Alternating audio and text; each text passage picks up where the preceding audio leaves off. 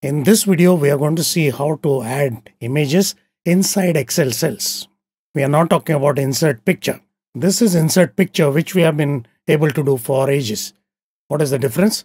This is a separate picture. It's floating on top of the Excel sheet. If I go to Home tab, Selection pane, it actually shows me this as a separate object. It has nothing to do with the Excel sheet. It is not a result of a formula. Whereas these pictures are actually a result of a formula, and that's what we'll see this time. In order to use the image function, we need a source. Now, whenever you're learning a function for the first time, don't just go through this because it's confusing. Maybe you have already typed the name of the image function, press Ctrl A, that'll open the dialog.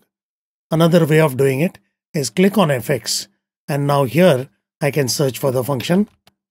In either case, I get the dialog. The benefit of this is I can see all the parameters.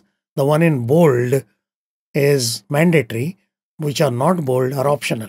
In addition, it also gives me help about what each parameter does. Now, what is it saying about source? Give me the path of the file. Now, that's correct, but this is a little misleading. This path has to be an HTTPS path. It cannot be C:\temp. No, not local drive. It has to be an image which is already saved on a web page, and you should have access to that web page. So I already have those URLs here. Now, before we go and look at it, let me just copy this URL as it is and see it in a browser. And this is the image actual size. Now we come back to Excel, and in the second column, I'm going to add the image function. Now remember, this is a table.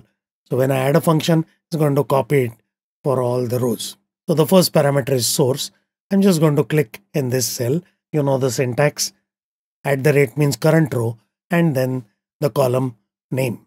Now because the column name has a space, there is a square bracket for that. Now other things are optional. We will see them later. And now it actually went to the website, found the picture, and rendered the picture in the Excel sheet. That is the image function job. All this happened because I had an internet connection. Let's do the same thing after disconnecting from internet. I'm going to delete this, disconnect from internet. Now it gives me something like this, which basically means the width is less. When you increase the width, you will see this error. This is an important error. You may not have seen it before. The error comes when the file cannot be accessed or network connectivity issue. Now let's look at the rest of the parameters. Alt text is a very important parameter, and that basically is helpful for people who have eyesight problems. If you can't see the image, we have to describe the image, and that's a responsibility for everyone who has eyesight. Now in this case, I don't want to hard code it. The name of the product is here, and these are logos. So I'm going to actually put the name of the product, access, and then ampersand, the word logo. Now by doing this, you will not see anything else, but people with eyesight problems use assistive technologies like a screen reader or narrator. So when you enable the narrator, you will notice that it's using our alt text to describe what is there in the image. Narrator dialog, F4, selected, editable, access logo. It's also important to remember to add alt text for charts. Third parameter is the way in which the image will adjust itself to the size of the cell. We already saw that the original image is quite big and sort of square. Now, what it is telling me is if the size of the cell changes, how to adjust the image within the cell. So right now it is 0, which is the default. So let's see, if I make the width bigger, it's increased slightly. If I increase the height, then it increases proportionately. So that is called fit. So as long as the image fits properly without distorting the image, try to do it. That's the default. Now let's try to change it to (1) and see what happens. So it is going to actually fill the cell. Now it's forcibly trying to stretch the image to fill the cell. It may look like the cell is filled, but the image is getting distorted. So generally, you don't want to use this. Let's try the other one. (2) means original size. Now this means the actual size which we saw on the web page earlier. Now it is going to ignore how big or small that particular Excel cell is and actually show itself. So now what happened? Most of them are getting cut off because our Excel cell is much smaller than the actual size of the image. So again, not very useful. Third one is custom size, where you actually specify what is the size. Now if I just say 3 and press enter, it'll give you an error because we said custom size, but then we did not specify the height and width. And see what happens. It'll try to get stretched and it's weird. Now what is happening? It is actually showing the image in 700 width, but the column doesn't have 700 width. So now if I increase the column width, you will see what exactly is happening.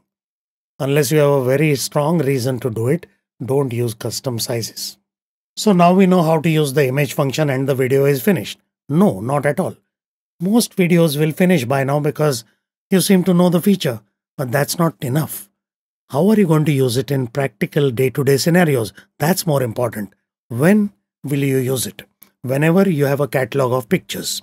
Those could be products, those could be logos, spare parts, scene of crime photographs, anything which makes sense from a business point of view. Most probably you already have those pictures. Now the question is how to put the pictures with an HTTPS link so that we can start using them in Excel. Now to do that, you'll have to upload the pictures to some website. As a business user, I don't think IT is going to allow you to create websites. So the place to go to is lists. Assuming you have Office 365, go to office.com, log in using your corporate email ID. Now you'll see the logo and 9 dots next to it. Now you will see lists. You create lists which contain columns. You start with a blank list. By default, you will have title column.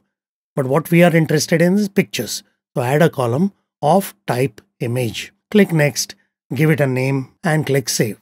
Now your list is ready. You can add one at a time by clicking on new. So you put the title, put the image. Or if you want like Excel grid data entry, edit in grid view, put the title, put the image. To save time, I have already done this. We need this data in Excel so that we can use these images as an Excel cell formula. There is an export to Excel option. Let's try that. This generates an IQY or internet query file. Yes, click on it. Excel knows how to open it. It is an external downloaded thing, so it'll give you a warning. Yes, we want it as Excel table and it will bring all the data. That's good enough. Problem is, what is the data? This is the data about each photograph. Now what we are interested in is the HTTPS link. If you open this and see, it does have a partial URL and the actual URL is here. So this URL, server URL plus the relative URL is what exactly we want. Now I could have done this by adding a column and putting some formulas in Excel, but I'll tell you a better way. You go and use Power Query. While importing the data itself, I will create the correct URL and then we can use it using the image function. You go to data, get data from SharePoint. Now we'll need a link for SharePoint.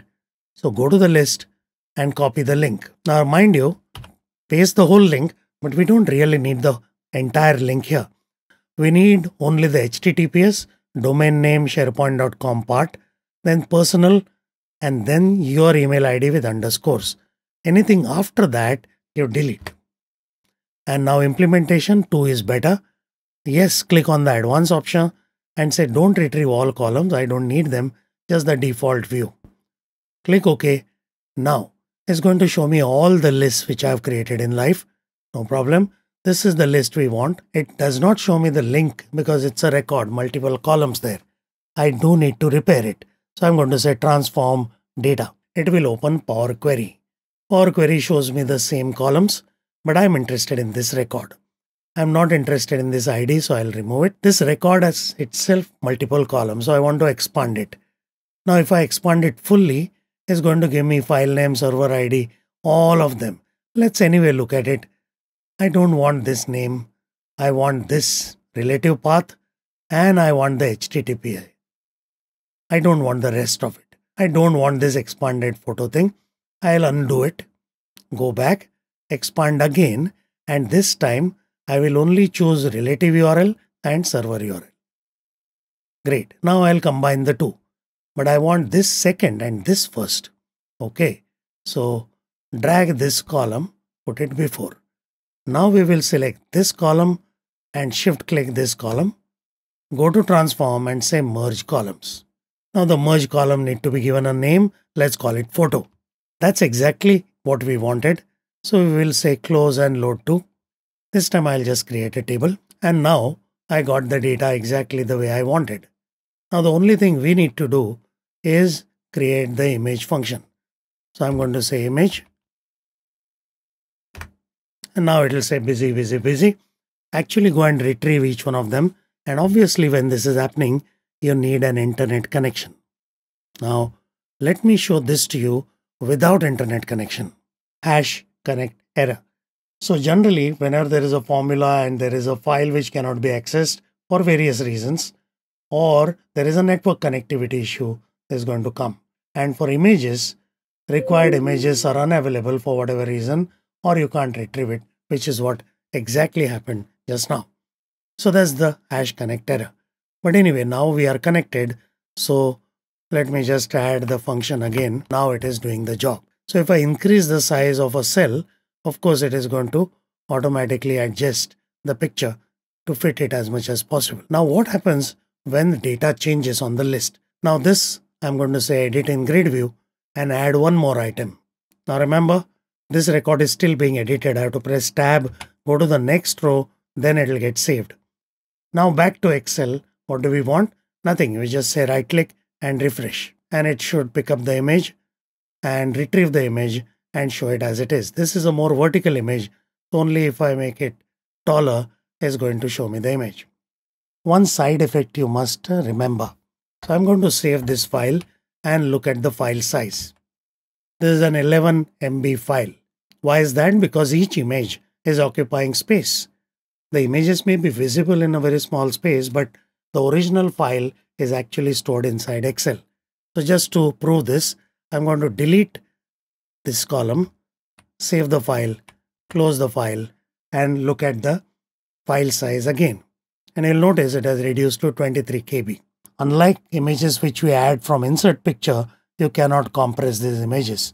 So if you want to optimize the file size, you will have to do the compression before you upload the images. I'm sure you have found all this useful and you're going to like, share, subscribe, click the bell icon, click the thanks button. But more importantly, change the way you use Excel. Stop using Excel for tabular data entry and start using lists. I've created a detailed video for it. Have a look at it. It will change your life for better. So that's it for now. Thank you.